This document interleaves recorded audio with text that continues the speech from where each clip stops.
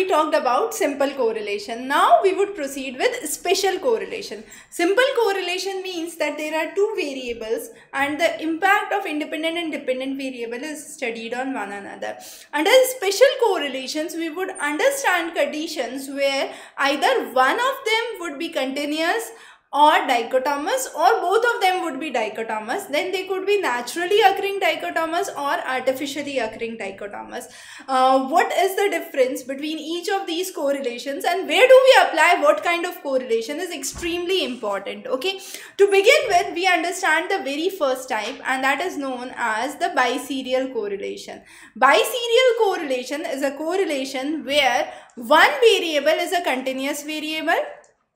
The second variable is a dichotomous variable, but this is a artificial dichotomous variable. What does that mean? That means that in real world there could be more than two ways in which it could be explained, but for our study we have understood only two forms of it. For example, if I want to understand the relation of hope and mood, so hope here is a continuous variable. On the other hand, what is mood? For my study, I am dividing mood into happy or sad. But in reality, mood can be in various forms, or there can be more variations of mood. But only for my study, I am taking it as happy or sad. And therefore, what I am using is a dichotomous variable, but it is an artificially dichotomous. And in this case, we would apply biserial correlation. I repeat again, biserial is a special form of correlation where one variable is continuous, the other variable is dichotomous. The second variable, which is dichotomous in the case of biserial, is an artificial variable. It's an artificial dichotomous variable. What is a natural dichotomous variable? Natural dichotomous variables are those which occur only in two forms naturally. For example, a person can be dead or alive. The gender could be male or female. So it's naturally just two forms that we study. But artificial dichotomous means that for our study, we have divided it into two forms. Naturally speaking, there can be more than two forms in which they can occur. Clear? So in the case of biserial, we are using artificial dichotomous forms. Now, how do we find out the biserial correlation? The formula for the biserial correlation is very simple. It is y1 minus y0. y1 is the mean score where x is 1 and y0 is the mean score where x is 0 multiplied by pq divided by y. P and y are what? P and q are what? P is the proportion of data pairs for x is equal to 0 and q is when the data pairs are x is equal to 1 divided by y, the whole divided by the standard deviation of the population.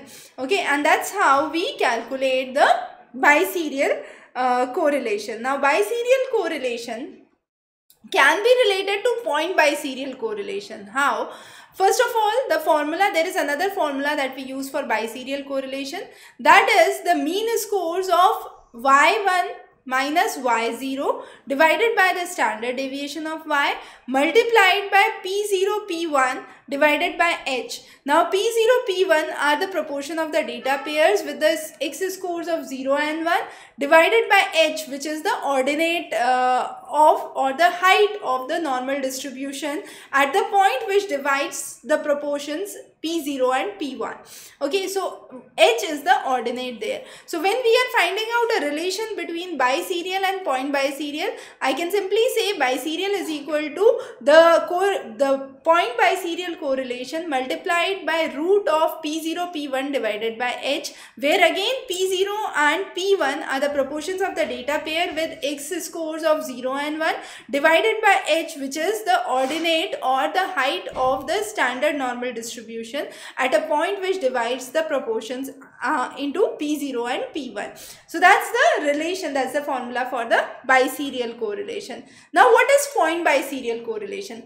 Point biserial correlation is a special form of correlation where I have one variable which is continuous and the other variable which is naturally occurring dichotomous form, which is natural dichotomous form. How do we understand this? Let's say I have intelligence as a continuous variable and then I understand the intelligence for males and females. So this is where we apply point biserial.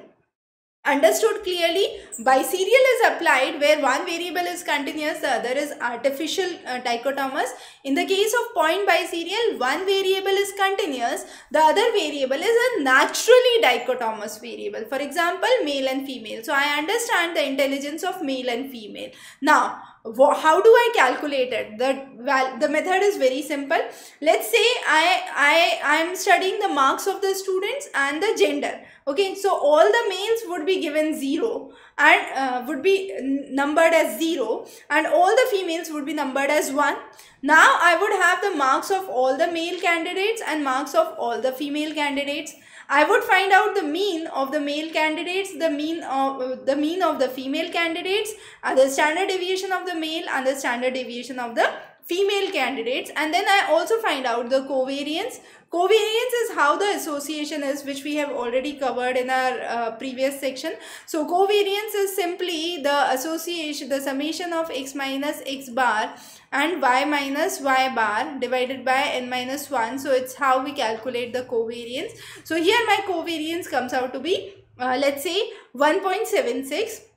Then that covariance I would divide it with the standard deviation for both the groups, for males and for as well as the females. What would be the standard deviation, and I would divide it. So I would have the value as, let's say, 0.386. Okay, so 0.386 would be the value here, and now I would find out how this correlation is important. So I repeat again.